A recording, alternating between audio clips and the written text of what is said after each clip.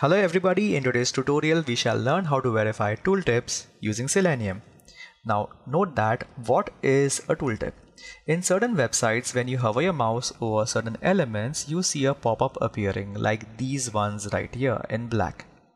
As well as in Amazon as well, if you hover your mouse over certain elements like this button, you see a pop-up appearing as well. These pop-ups are called as your tooltips. There are two types of tooltips. Certain tooltips like this one right here, let me inspect this particular button. These buttons have got an attribute called as title, and the value of that particular attribute title is your tooltip. The value of this is certain, therefore your tooltip will have the value certain.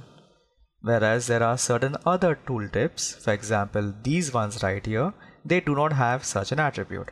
For example, let me inspect this one. So as you can see, this is a button. It has got the attributes ID, type, class, but it does not have the attribute called as title. This one is a bit trickier to verify. Let us start with a simple one, that is those elements that have got the attribute called as title. So the steps are pretty much simple. Find out a particular element and simply go ahead and find out the value of the attribute title. So I'm navigating to the website called Amazon. So here we go, Amazon. Next step, I'm going to verify or identify this specific button. So this button has got the ID. Let me move this here. The ID called as search dropdown. So let me copy that. Let me do driver.find element by ID and paste in the ID. So this is my element. So elements, what I want the elements attribute. So get attribute. Here we go. And what attribute do I want? I want the attribute called as title. So title. What I can do is I can pass this to any method in your framework which does the verification. What I mean is there are certain methods like .verify or maybe .check, something like that. In your organization, in your framework, go ahead and pass that. So this is your actual, your expected, and you're done. The tooltip is verified. For now, what we'll do is we simply go ahead and print out the value of the tooltip to make sure it works. So here we go. I'm saving this, I'm executing it, and hopefully it works. Let me go back to Eclipse, and as you can see, the value certain, which is the value of the tooltip, is displayed on your console successfully.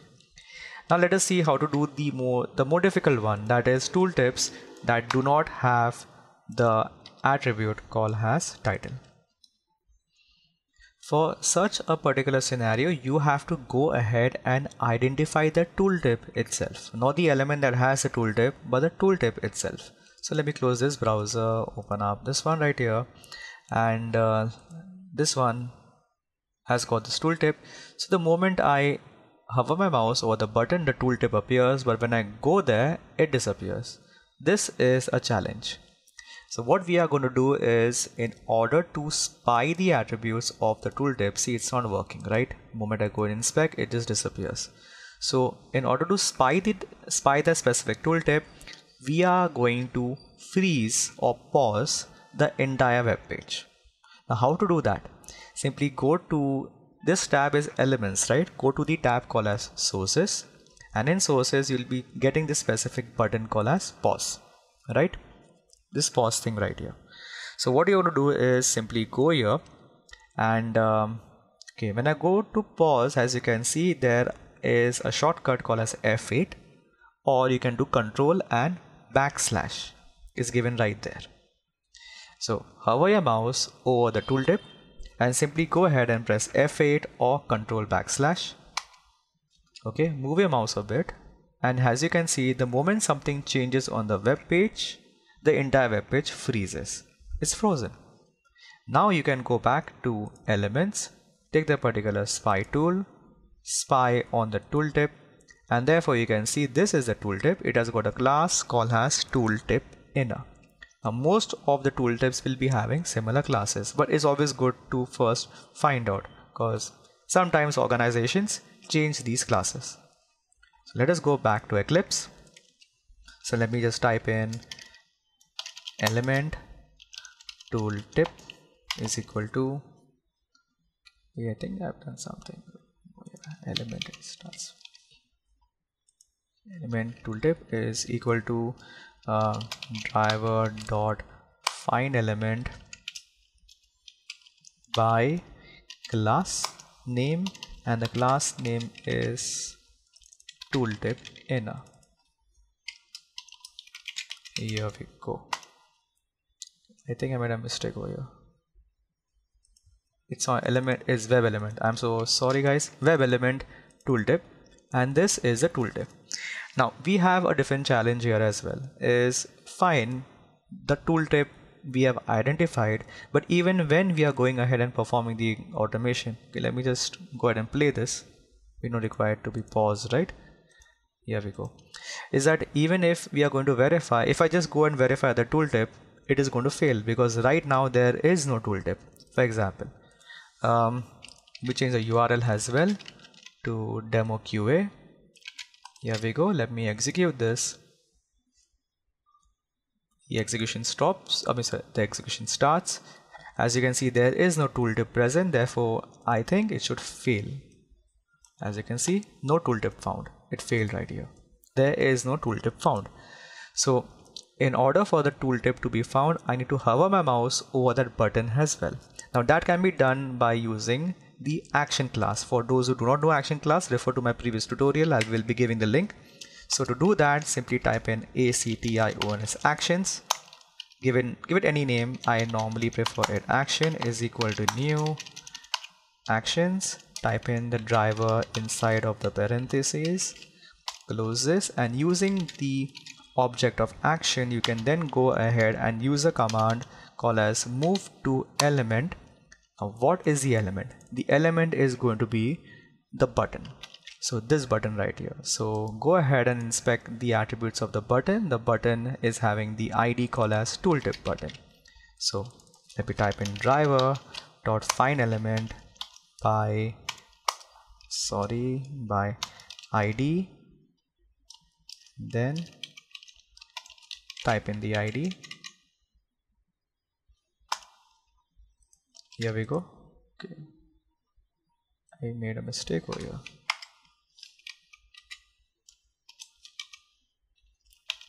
By ID, and then type in the ID. Okay, now you can do like this, but if this is getting a bit confusing, you can simply just go ahead and do something like this. Save the web element as button, find element by ID, and you can do something like this as well, if this makes you guys more comfortable. So we are saving the button, we are finding it by ID tooltip button, we are then doing actions move to element, that specific button. Once we do that, dot build dot perform. Perform is something which you have to do, otherwise it's not going to be executed. So once you do that, your mouse is going to move over the button, your tooltip will appear, but it might take a few seconds for it to appear. So just type in thread.sleep and let's wait for 2 seconds. That should be enough. Now guys, you can either wait for 2 seconds or you can go ahead and perform and explicit wait over here, but that can be your homework. So now let me save this. Now the tooltip is found. Once the tooltip is found, you can then go ahead and print the text of the tooltip. Okay, so tooltip dot get text. Let me save this, let me execute this, and hopefully it should work. Here we go. As you can see, the tooltip is now being seen, and if I go to my code, you have hovered over the button, so your code is working perfectly fine. So guys, that is it for this tutorial, and if you like my series on Selenium, do show your support by liking this video and subscribing to my channel. Thank you guys for watching.